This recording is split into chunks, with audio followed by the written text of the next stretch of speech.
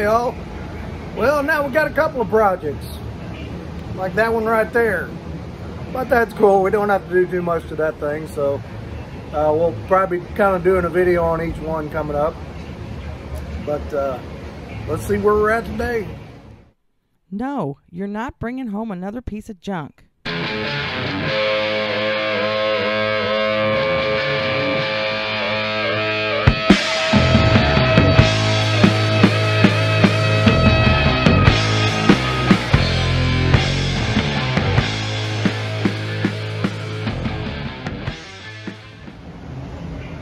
So thanks anybody who joined me on the Fiero drive home. That was a little sketchy near the end. And yeah, I don't know what's going on with that thing. Boy, it is running bad right now. It's doesn't want to idle. Sounds like it's missing. Seems ignition related to me, because it's just like dumping raw fuel out the tailpipe. So I actually joined a Fiero Club website, webpage, Denix Fiero, the other day, and kind of get a little tech advice from other Fiero owners, and a couple of them said it sounded like the pickup coil in the distributor, which is like the one part I didn't order for all the tune-up stuff I ordered. So I went ahead and spent another 20 bucks, ordered that, and when it gets in here, hopefully this weekend, we'll do a full tune-up on that thing, get it running right. I'll pull the headliner out of it, do a pressure test on the AC, see where that's at. And besides that, I don't think this is going to turn into a big overblown project. So, but we'll do some videos on, you know, getting a 36-year-old car ready to be a daily driver and what that takes. And then, if it's like every other project, I'm sure it's going to take more than what I thought it was in the beginning, but that's cool. But anyway, getting back on the Chevy. So I went ahead and got go to the roof the other day. So we're going to start on that. I'm going to get that guide coated, and then I'm going to get this side of the body guide coated. And as I got the primer on there, I kind of noticed a few spots that I'm gonna have to fix already. You know, it's just hard to see with all the different colors on there of where the problems were, but yeah, it's just the way it goes. So I'm gonna get on this. We're gonna get on this side, and keep moving forward. So, all right. Well, let me do a little sanding on this roof tonight. We'll work on this a couple hours, and then we'll be at home all weekend, so we'll finish this video up over the weekend and see how far we get with this thing. I'm hoping to I need to work on that other car too. It'll be a separate video, but I'm hoping to get the roof sanded and a good portion of this side sanded this weekend. All right, so let's see what we got. All right, so not gonna get too crazy tonight. So we got half the roof sanded, and I did it with some 180 and then some 320, and then just took the 180 and went around in the window jams and the door jams. I'm not gonna 320 that. But so I think I said this before, the changing that filter, putting that new filter set up on that air hose, and then using that little filter on the gun really fixed whatever was going on. So because this primer ended up, once it dried, it looked really nice and laid out smooth, so I'm pretty happy with that. So that's about all I'm gonna do tonight. Get back out here probably tomorrow night and over the weekend, but I'm happy. I mean, it sanded out good, feels really smooth. I got one little spot I started to get some rub through there and stopped, and it may take just a little bit of primer, spray can primer, just fog that and hit it again. But I might not. It feels fine. So, all right. So, and I'll tell you what, this dry sanding technique is killer. I wish I'd have Wish I'd have done this years ago. I'm sure wet sanding is still good for some applications, but man, for what I'm doing, it is so much faster and comes out just as nice without the sloppy mess everywhere. Alright, so that's it for tonight. Let's pick this back up tomorrow night. Alright, morning everybody. Kind of getting back to this. So we're going to do some more sanding on this thing today. So I'm kind of in a position where I got 2 projects going right now, which I didn't know that I really wanted to do that, but my plates on my van, a minivan, are up at the end of August. So I didn't want to renew it. I wanted to get, you know, that 4-cylinder to drive to work to cut back on my gas consumption. So I got the Fieros. So I've got, today's the 16th. No, today's the 13th. I got about 6 weeks to get that car running and driving right. I want to get the air conditioner working, and I want to get the headliner changed. So I've got ordered a bunch of parts. A bunch of them are here. Some over there. More still coming. To do the full tune-up and to do all the stuff I want to do to it. So I'm gonna kind of make a separate video series on that, but I'm gonna wait until all my parts get here before we start on that thing. But in the meantime, we're gonna keep sanding on this. So we're gonna try to get I want to try to get a lot going on this today. I want to get the other half of the roof. That didn't take that long the other day, really. Less than 2 hours I had that side of the roof sanded. So we're going to get the other side of the roof, and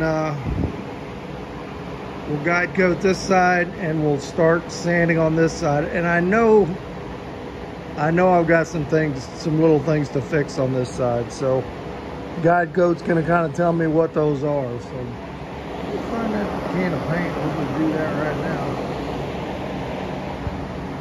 I sprayed it on the roof the other day. Now, where did I set it? Here it is. And I just use cheap satin or flat black when I'm doing guide coat. Whatever Walmart's got or the dollar store's got, or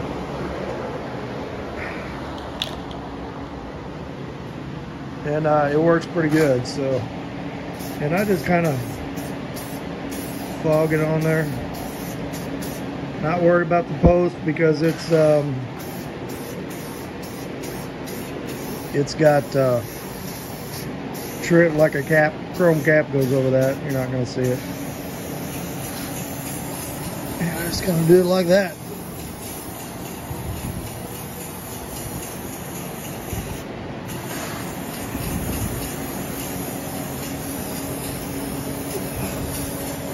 Let this dry good, and then we'll start sanding this.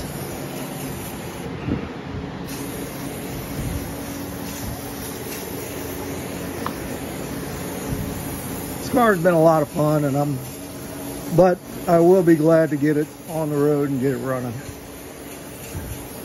I'm kind of one of these people with a short attention span, and I get a little bored with one project after a while. I just want to get it done.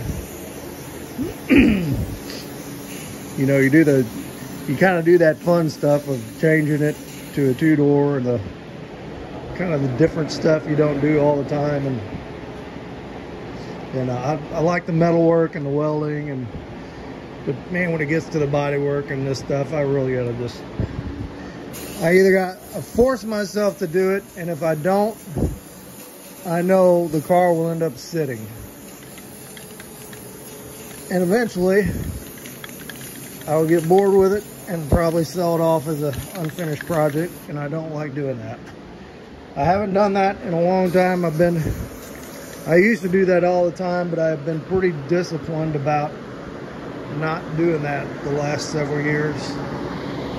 And I might get them done and then drive them a little bit and sell them off, but 9 times out of 10, I do get them done. So, all right. So just like that, fog it on there. We'll let all that dry, and we'll get to sanding on that. So let's go ahead and I'm going to work on the other side of this roof. Let's see what it looks like right now. I think I already,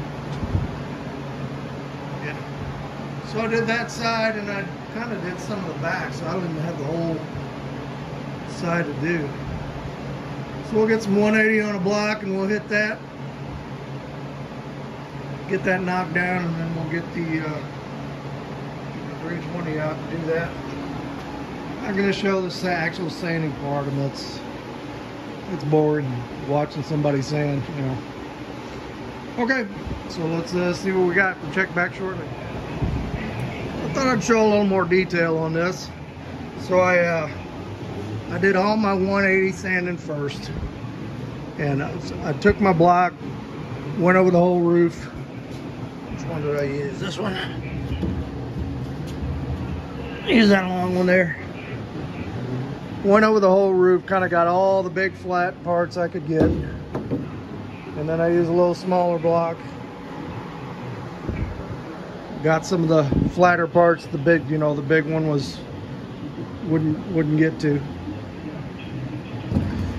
So we used those two, and then, you know, there's just a lot of people will tell you not to sand by hand, but there's just some spots you just can't help it, you know, like.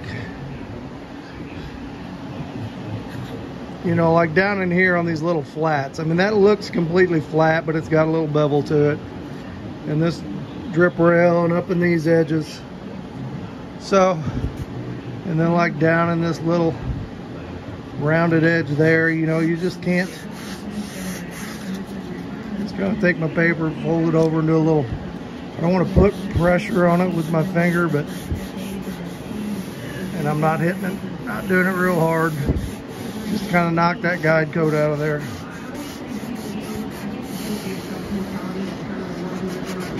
You know, and then you run into spots like you got a curve here and a little curve around here. You just, there's nothing you can do except get in there with your fingers. You know, you don't want to do it on long flat panels because you can dig finger marks into it, you know, from the pressure of your sandpaper. So like if I want to do something around this little curve, usually what I'll do is do this down that curve. I'm gonna scrub it. And I'm not trying to get all the guide coat off with this. I'm just trying to knock it down and get it ready for the 320 is gonna get the guide coat off. So then I went through and I got all my channels, which that's just getting 180 because you're not gonna see that. I'm just kind of knocking the roughness off the primer. You know, back into here, this channel here is got a big chrome strip that bolts into this whole channel that the top of your glass goes into. So, you know, all that's not going to be exposed. We sand it all in this channel. You know. So for me, I just got to kind of get in the zone when I'm sanding, because it's, and this repetitive boring stuff, my brain is just not built for that kind of thing, and it's easy for me to give up, you know, and get frustrated with it. So you just got to kind of divide, like we did, divide it into sections. You know, I got that half of the roof done. Okay, I'm happy. That's a little project and it's done. Same thing on this side. We're gonna get this part done, and that's a little project. I'm gonna I'll be happy when that's done. So for me, it's important that not to give up on these projects. When I say, I make up my mind and I say I'm going to do something, it's important to me that I do what I'm going to say, you know, not just in car stuff and in all of life stuff. There was a time in my life where I was probably one of the most unreliable people there was, and if I told somebody I was going to do something, you could pretty well guarantee that it wasn't going to happen, that I wasn't good to my word. So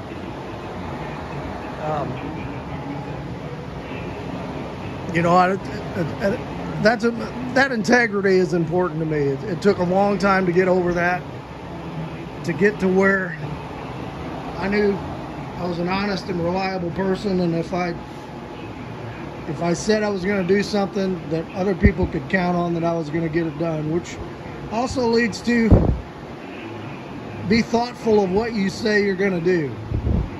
You know, if you tell somebody you're going to be there at a certain time, be there at a certain time. Don't be one of those chronically late people. You know, that's infringing on other people's time, you know. You want to be somebody that can be counted on. You want to be somebody that's reliable. You want to be somebody that behind your back, people are saying, you know, he said or she said she's going to do this and she's going to be here. That, you know, there's no stress on them, that they know they can count on you. They know you're an honest person, and, you know, they know you're a person of your word and a person of integrity. And that's a big deal. You know, it's a big deal. And so there's your little social tip for the day. All right, so instead of doing what I say I'm going to do, now I'm going to get out the other paper and hit this some more. So, all right, let's see what it looks like when we get this side done. I'm pretty happy with that. That took right at just a little bit over an hour. So, you know, once I got all the flat areas and I start working these areas, like this thing has a lot of body lines. Like it's got a line there, and then you go down this flat, which isn't really flat. Then you got another body line there, and you know, this little swoopy body line. So, like I said, you got to get that by hand. So, you know, I'll sand in there a little bit lightly, blow it off, and check it, make sure the guide coat's gone. Kind of being cognizant of where the trim is going to go back on, that I don't have to have it perfect in those spots. But, I mean, it looks good. I'd paint that roof. Alright, so the next thing we're going to do is we're going to work on this panel here. Now you can already see, like this, you can feel that a little, I can feel that a little. We'll see how that sands out. What those were, there were these chrome pieces that went across the back of that. And years ago when Bill had this car, I don't think he had the chrome, and he wanted to plug those, so we welded all those up. So I ground them down and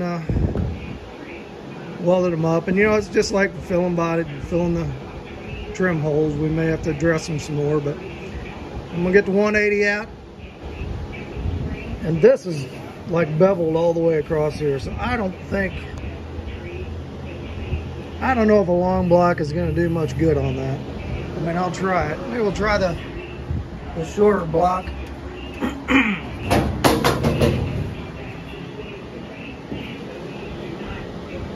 Yeah, see, I mean, there's just not a lot of flat area on that thing. Definitely not there. So I think we're just gonna end up using this on the whole thing. That'll kind of form to it. And then we'll just 180 this trunk ledge here.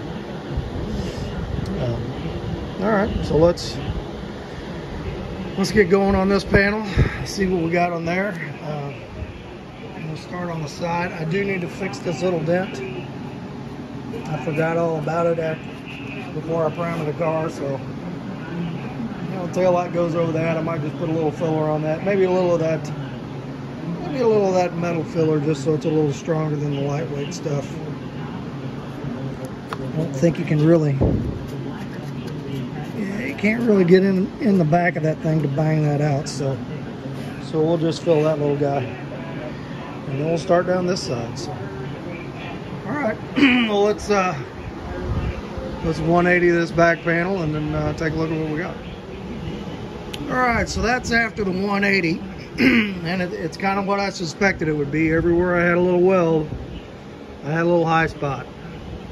So I just took my body hammer, just took the point and went along and kind of dinged them down. Unfortunately, you can't put a dolly up behind that because it's double layered up there. So not sure how well we got them down. We'll see. I'll 320 it, then we'll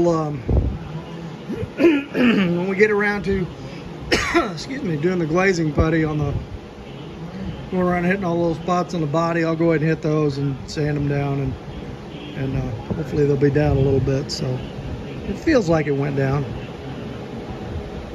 but I don't want to sit there and beat on that panel and, you know, end up like concaving the whole panel in, because it's just supported there and there.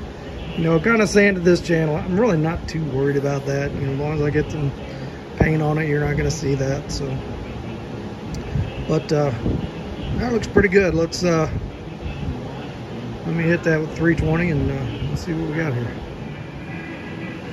All right, so that looks pretty good. Excuse me. So, like I said, I got a few of these high spots that I dinged down that I'm going to have to put a little glazing putty over, but I'm pretty satisfied with the way it turned out. So the roof project sanding is done. This sanding project is done. So I call those two little projects complete, and I feel pretty good about that. So I think we're going to start back here, and what I'm going to do is, let's see, I think I might just kind of go by body lines.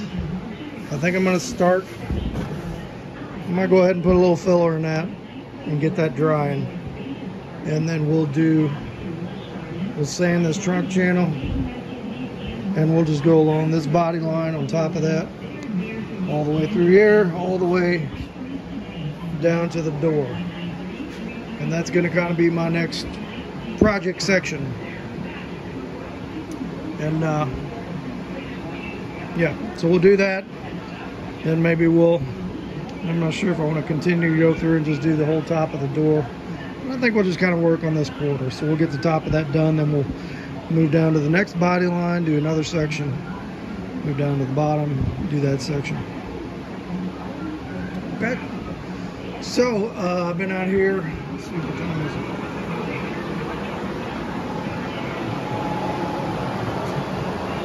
About an hour and a half.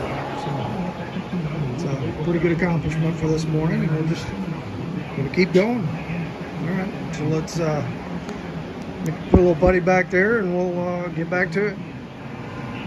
All right, so I've been sanding on this trunk channel, and just thought I'd show this. This is kind of some of the stuff you need to make a decision on your own car, whether it's important to you or not. So like down here, I welded this patch in. You can see that across there. When the trunk lid is shut, you're not going to see that. So, do I want to put some filler in there and make that nice? I really don't care. I mean, yeah, when you open that up, you're going to see paint over that little weld mark, but you know, that's one of the things, one of the little detail things that nobody is ever going to see, that just doesn't bother me, and I don't want to put the time into it. Other people may disagree. That may drive you crazy, but that's just a decision you got to make, you know.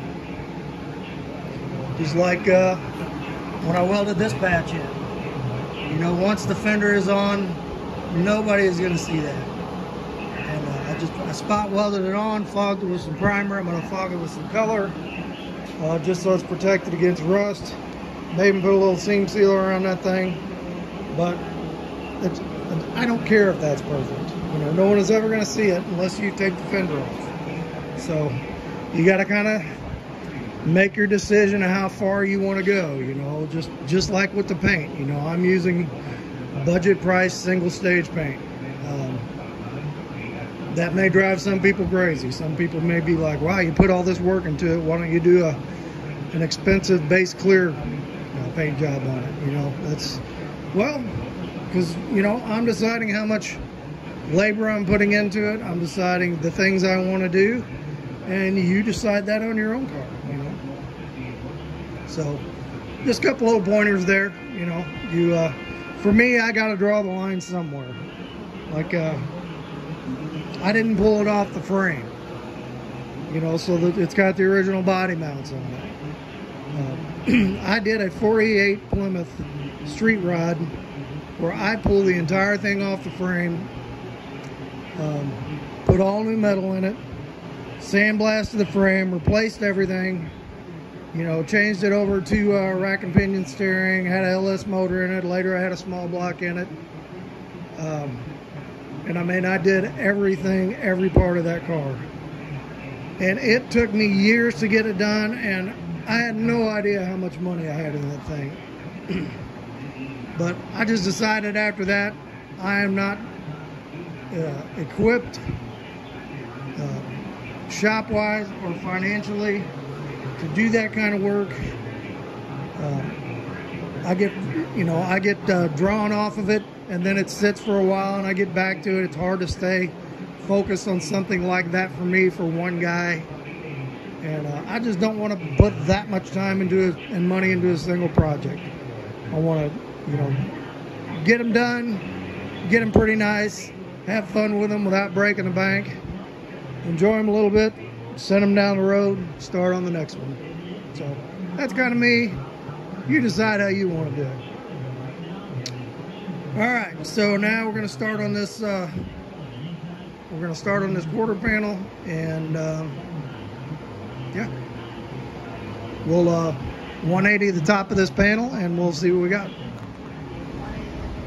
We're coming along. I thought I'd show a little bit of progress. So this is what it looks like after hitting it with the 180, and then I kind of started working with the 320 back here.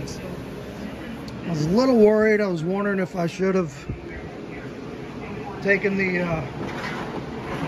long block with some, you know, maybe some 120 or something, and gone over this skim coated body filler first, because there were some places where there was some scratches, some fairly deep scratches, but they're sanding out, and they're sanding out without getting into the filler, so that's good.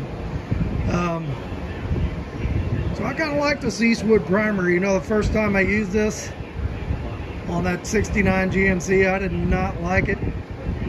But looking back, I think the problem was me and not the primer, and just my setup I was using, whether it was air pressure or problem with the gun or what.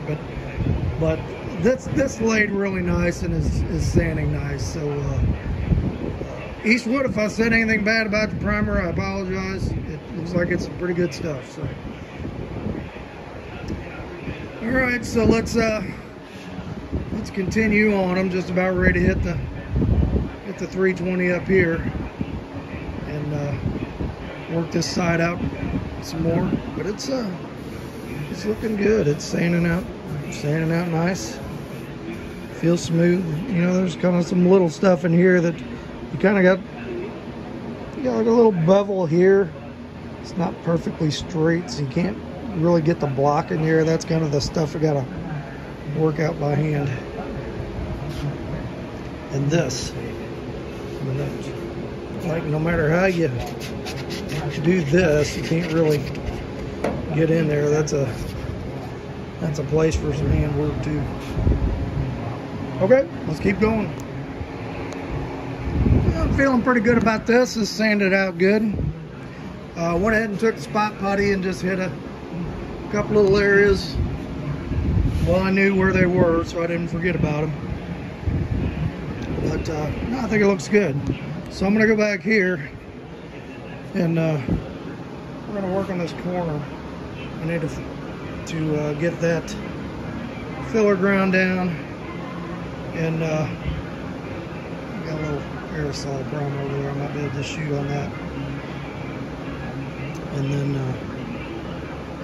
maybe work on that. Work on that section a little bit, like over to here. But I do want to do this section next. Just kind of work my body lines. So it's coming good. It's sanding's not too hard. I said I think I'm having to sand a little more than what I would have if I'd have taken some finer paper and gone over the skim coat of filler. But it's cool. It's working out. All right, so let's work on that corner and see what it comes out like.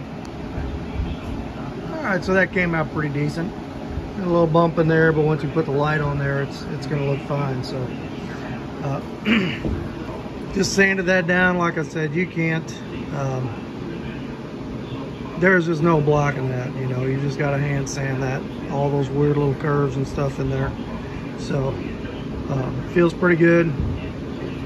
Fogged it with a little bit of this, you know, the filler that was there, and we'll just take some 320 and just kind of touch that up a little bit. So I think we're going to take a lunch break here pretty soon, and it's going good today. I'm really happy with it. So after lunch and a little bit of break, we're going to start there and go all the way to the back and see what we got. So, all right, I'll be back in just a bit.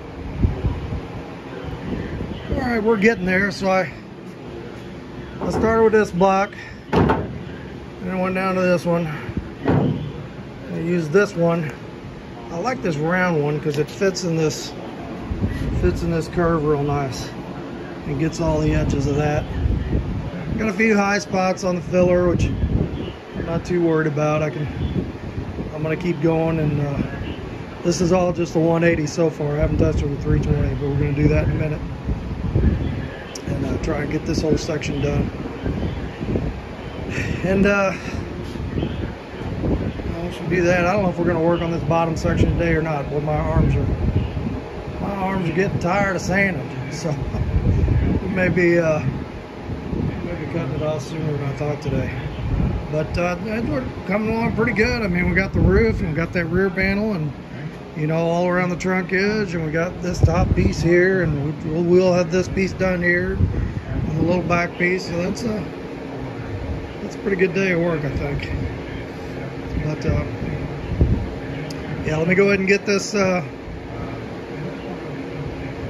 piece done. And what I'm not seeing on here that I like is I'm not seeing a bunch of air bubbles in the filler. So, you know, like we had on the fenders, little nicks and stuff, and pinholes. So this filler laid better for some reason. But I think it's looking pretty good. All right, so let's get this piece finished up, and we'll see where we're at. All right, so I made it through that section, and I did find a couple of pinholes. I'm going to have to put a little glazing putty on, but not real bad. So I'm pretty happy with the way it came out. Feels really nice and smooth, and yeah. So that's about all I can do today, man. My arm is wore out from sanding, so I'm gonna hit. I don't know if I'm gonna hit some more tomorrow or not. This is gonna be it for this video. Supposed to have a lot cooler temperatures tomorrow, so I'm thinking I might be doing a video on how to put a headliner in the Fiero tomorrow, because the headliner came in today. I think I got some glue around here, and it would be a nice day to pull that thing out, get that done. And even though I don't have a lot of tune-up parts on it, I don't have tune-up parts here yet, we could show a little video on how to do that. So I may end up doing that. And you know, I was really hoping to get this thing painted by the end of July.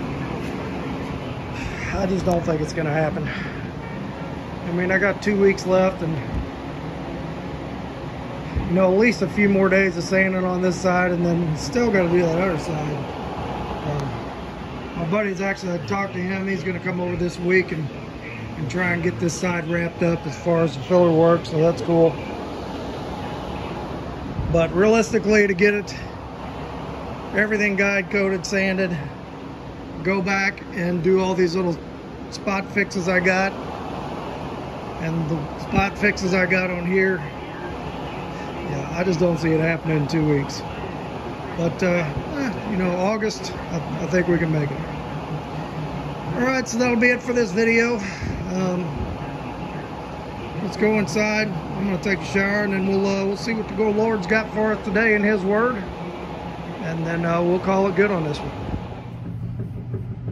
Hey everybody, thanks for tuning in on today's video. And You know, I know all that saying and stuff can get kind of boring, but you know, it's got to be done. So we're gonna record the progress, and hopefully you're getting a few tips you can use. And if you've got any tips to give me, I'm sure willing to listen and always happy for some advice. So just drop your comments in the bottom. And for today's message, you know, I talked in the last couple videos about my sister Julie passing away, and we did her memorial service this past week, and I was very honored that my sisters asked if I would deliver the message at her memorial. So I kind of struggled with what to say, because I know there were some people there who are probably not saved and not Christian, and you know, the last thing you want to do is drive people away. You want when they're there and you're giving that message of remembrance of that person, you want them to be able to be joyful and honor that person. But I know my sister Julie and how much of a powerful faith she had, and that the message of salvation was important, when something that she wanted presented. So I went ahead and did that, and we'll leave the results up to the Holy Spirit, and so that's what we did. But I wanted to share a little bit of that message today. You know, I was thinking about this channel, and you know, it was probably, I don't know, 20 episodes ago or more, that I just really felt convicted to start putting this part in these videos, talking about the Lord and talking about salvation. And you know, it is so important in my life, and I just felt like God was leading me to use this platform to give that message, even though I'm probably not the most eloquent speaker at times. But you know, Moses wasn't either, so I just kind of try to be obedient and do what he says and let him handle the results. So you know, I had wrote out my my little memorial thing for Jewel here, and I wanted to share the last part of that with you. After I talked about her and her kids and all that stuff, and her life, I just said, lastly, Julie would want us all to know the joy that she knew. She'd want us to know how much the Lord loves us, and as long as there's still breath in our body, it's not too late to ask Jesus into your heart, to accept the gift of salvation and begin the journey of a personal relationship with Him. You know, I think we get the picture sometime of heaven, that when we pass, we arrive there, and God opens, or St. Peter, whoever, opens his big book, and he looks at all the good things we've done and all the bad things we've done, and we kind of hope that the good outweighs the bad so that we can be welcome into paradise. And but that's not how salvation works, you know, because we have all sinned, and Christ paid the price for our sin on the cross with his life. All you have to do is accept the gift, and accept him and ask him into your heart to begin that personal relationship with him. I've shared this verse before. This is from the book of Luke. This is when the two criminals were on the cross with Jesus, and one of the this is Luke 23. One of the criminals who hung there hurled insults at him. "Aren't you the Christ? Save yourself and us." But the other criminal rebuked him. "Don't you fear God?" He said, "Since you are under the same sentence, we are punished justly, for we are getting what our deeds deserve, but this man has done nothing wrong." Then he said, "Jesus, remember me when you come into your kingdom." And Jesus answered him, "I tell you the truth, today you will be with me in paradise." Now, maybe we felt like we've done too much wrong all our life, and we need to get ourselves straight before we approach the Lord. But as you can see, this man admitted that he deserved what he was getting, and this was a death sentence. So that's pretty heavy, that he was saying he knew he deserved a death sentence. So he must have lived a pretty evil life. And so in just that minute, those last couple minutes of his life, accepting Christ for who he was and recognizing him for who he was and saying, remember me when you come into your kingdom, which is, you know, just like asking Christ into his heart. You know, that's all it took for his salvation. And that's all it takes for us to begin that relationship with Christ and begin that journey in our lives. And if you feel like you've done too much, you know, too much wrong, and maybe you shouldn't approach God before you straighten yourself out. If you ask my sister Julie that, she would pull this verse out on you. This is Mark, 2nd chapter, Mark, verse 17. It's not the healthy who need a doctor, but the sick. Jesus didn't come to call the righteous, but sinners. So God wants to accept you just as you are, and Jesus demonstrated this when he was willing to accept the criminal who did so much wrong that he was sentenced to be crucified. And Julie, we want you to know that if you haven't accepted Christ yet, there's still time. But it's not an endless amount of time. Remember the other criminal on the cross who didn't accept Christ. He was not saved. So we need to do this while there's still breath in our body, and we need to do this.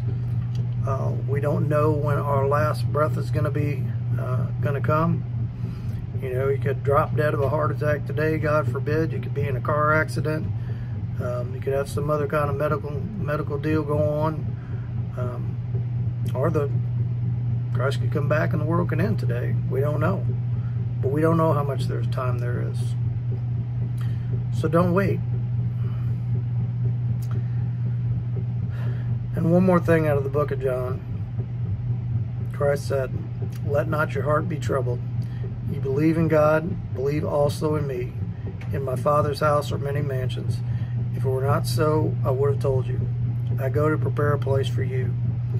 And if I go and prepare a place for you, I will come again and receive you unto myself, that where I am, there ye may be also. Amen. So I just want to encourage you. I want to thank you for tuning into my channel, watching these videos. Maybe this is the first time you've watched this portion of the video. Maybe when the religious stuff comes up, you just kind of shut it off and say, I don't want to listen to that. But I'm telling you what, whoever you are, brother or sister out there, the Lord loves you. And he gave his life for you, and he wants nothing more than to be in a relationship with you, so that when your time comes, you can live with him for eternity in paradise. We're all going to live for eternity. It's all about location, and you want to be in the right location. So let's say a quick prayer. Father, I just thank you for today. Thank you again for the life of my sister Julie, and the wonderful example she left for all of us. And I would just I thank you for this platform to be able to share your message. And I just ask if there's someone out there watching this that needs you, that doesn't know you yet, that you would just soften their heart, and whatever it is between you and them, that you would just move it aside, and let them know how much they love you, and give them the strength to respond. We ask this in the name of your precious Son, Jesus. Amen. All right, hit like, hit subscribe, tell your friends, tell your enemies, tell everybody to check into Saving Junk, and we'll do some cool car stuff, and we'll do some cool Jesus stuff. So I will check you out next time.